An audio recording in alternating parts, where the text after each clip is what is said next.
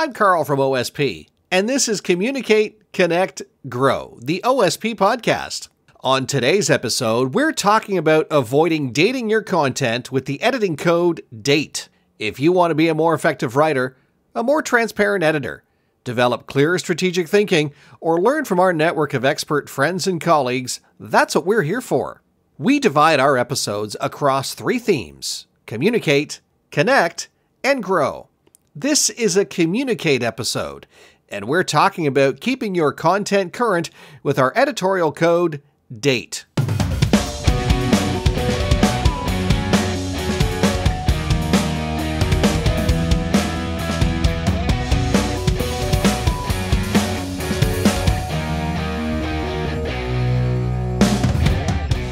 The DATE editing code falls into the word choice phase of the editing process, and it's about keeping your content self-contained.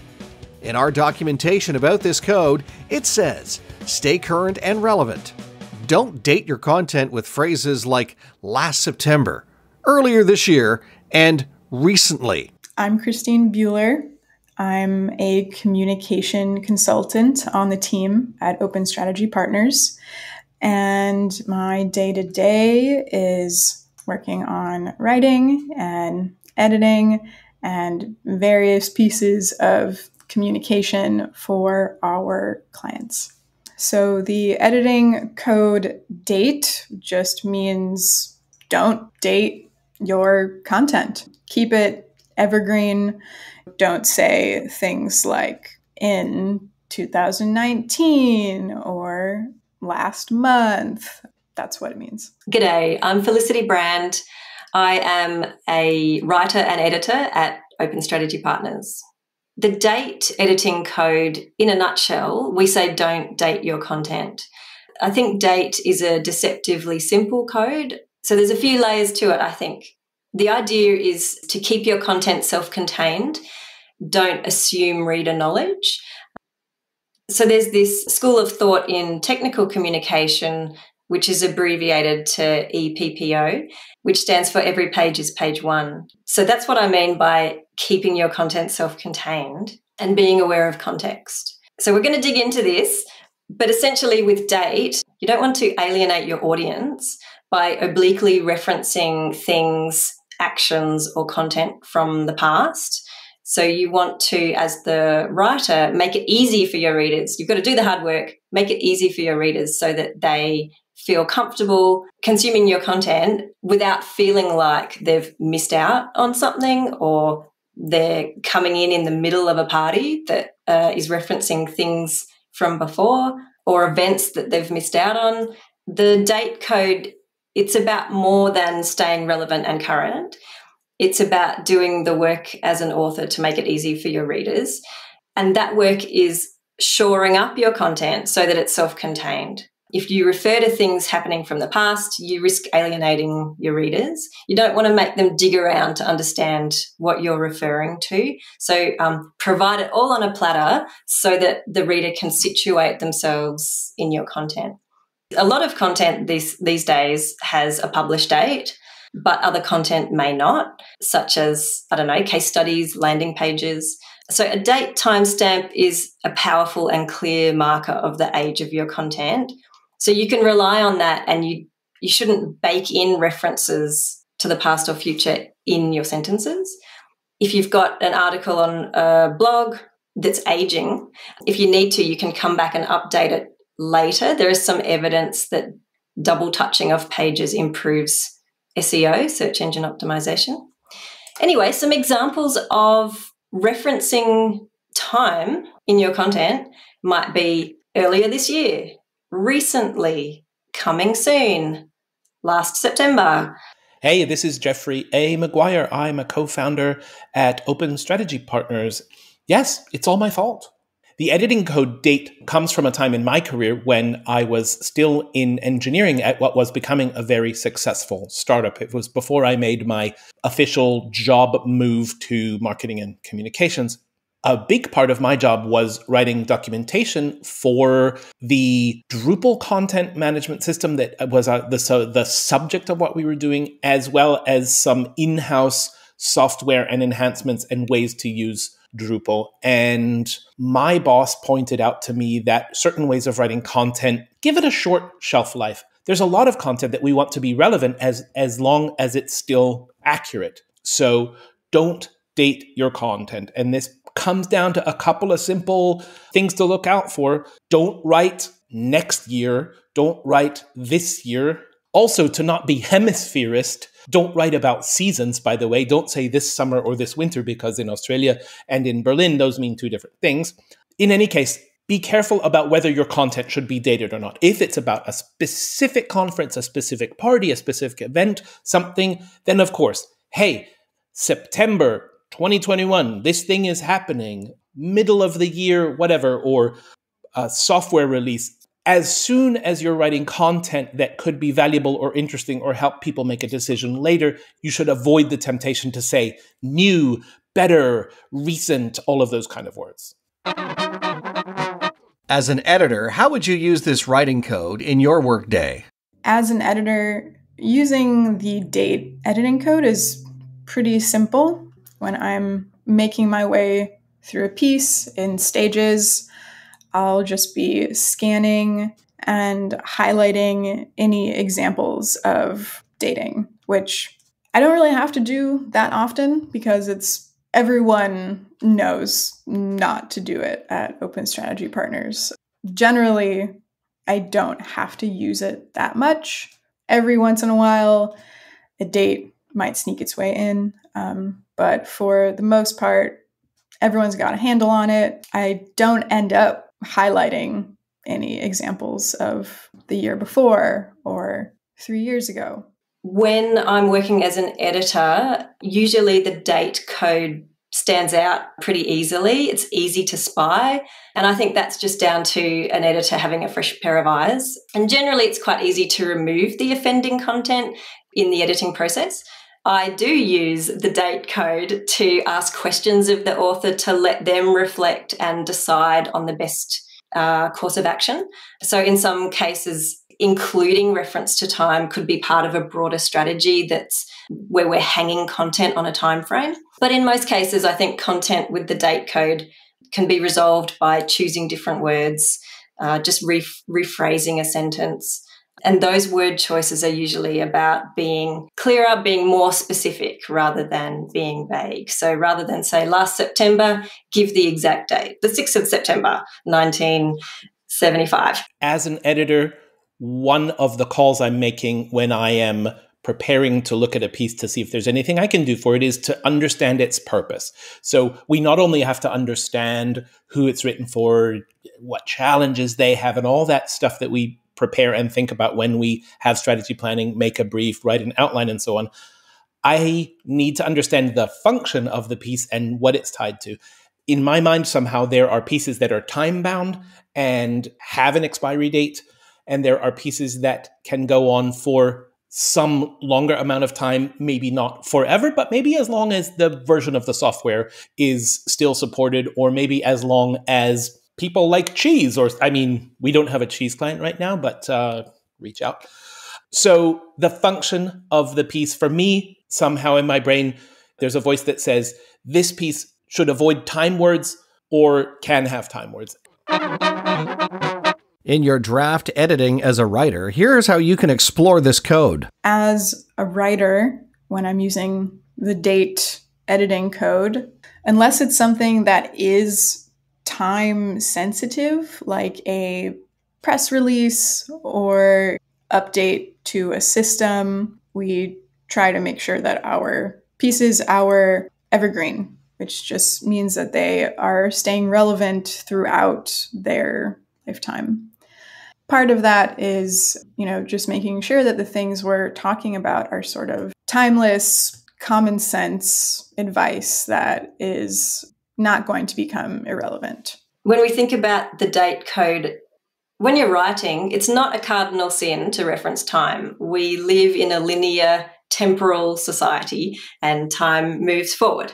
The key with this code is about avoiding dating your content as much as possible. You want to keep everything current and relevant. So rather than saying recently, you add a date. If readers come to your content in 6 months' time from a search engine, recently will have lost all meaning. So that means the author needs to do the hard work of making the content self-contained by establishing context and not assuming reader knowledge. Obliquely referencing code sprints from 3 months ago may seem like a good idea in terms of creating a feeling of shared knowledge in a community, but a reader coming in cold is going to feel on the outer and may fear that they're missing key information. So rely on context, be specific about your dates, and try to remember that you're welcoming all readers.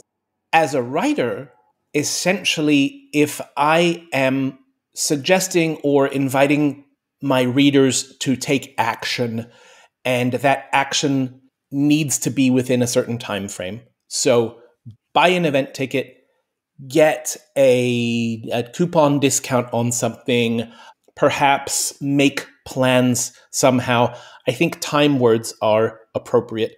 There is, however, a majority of the content that we do, I think, that doesn't need time words because that'll just make it feel out of place or out of context or somehow help it expire when it doesn't need to. So we really try and avoid new and improved in the sense of time or recently or next month or those time words that don't make any sense if there's not a publishing date that I can see on the page, or I don't know if it was written in 2017 or 2021. So you need to understand whether your piece is sitting in a certain moment in time, and that's important, or it has a function that's not tied to a particular time. As a reader, here's why this editing code might be really important.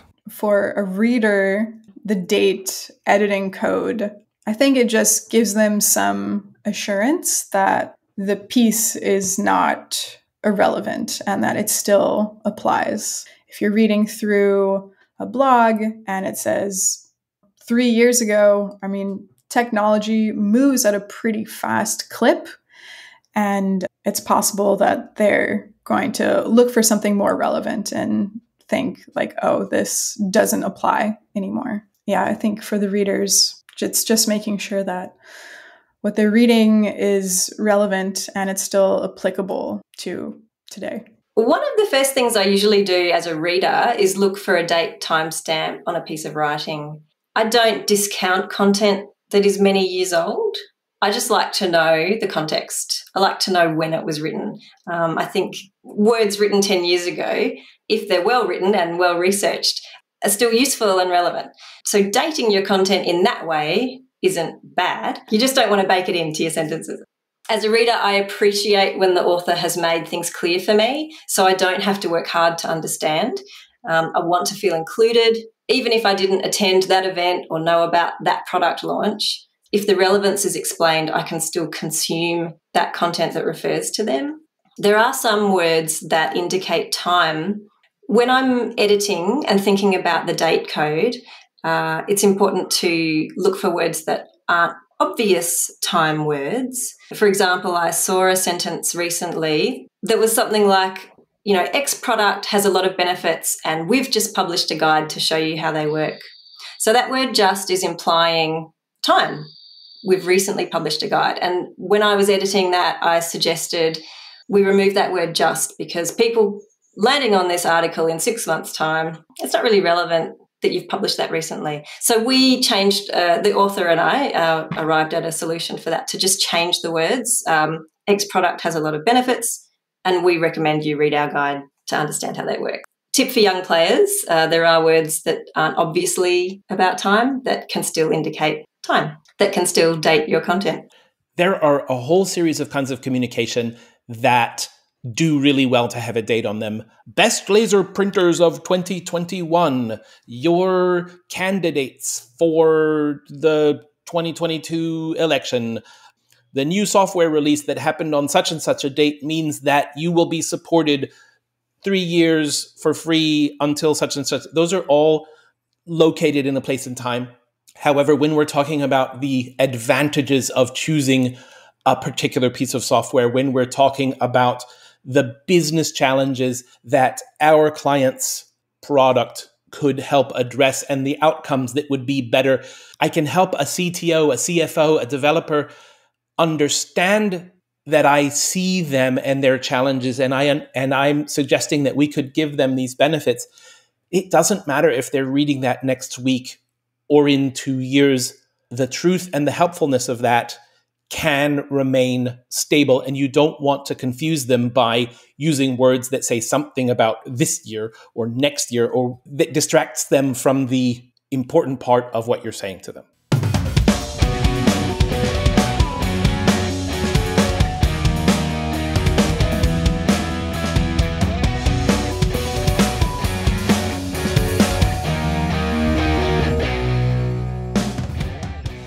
Next time you're writing, be mindful of word choices that contain references to time.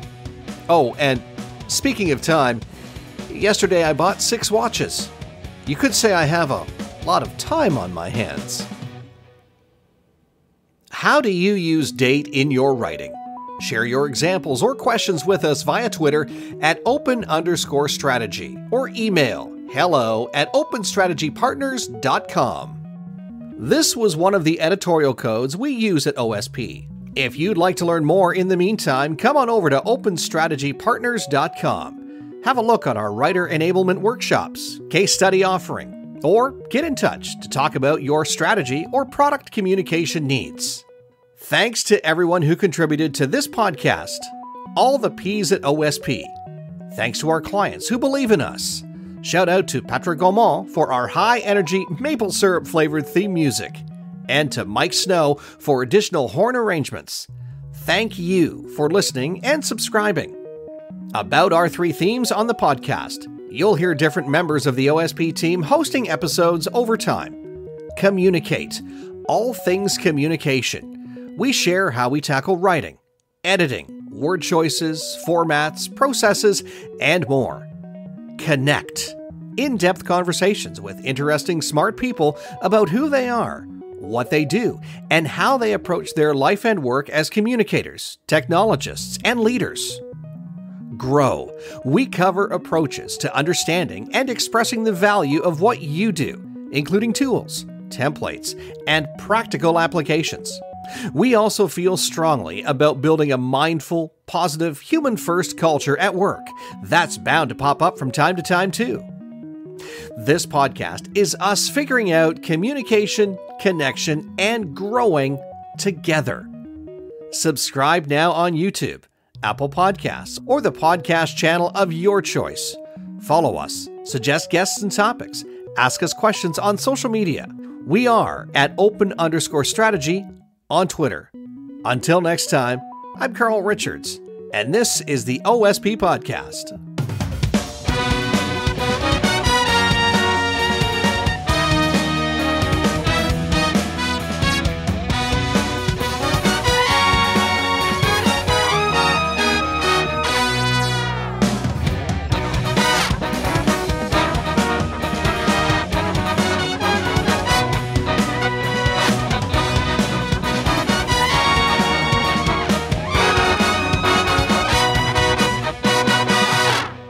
Give the exact date, the 6th of September, 1975. Okay, that was a terrible example.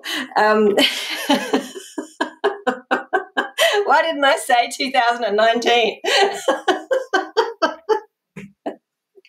1970. Here's a good example.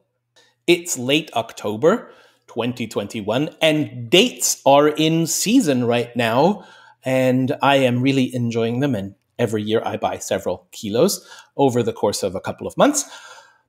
But if I just said dates are in season somehow, or mentioned that out of context, that wouldn't help anybody. I'm not sure that's a great outtake.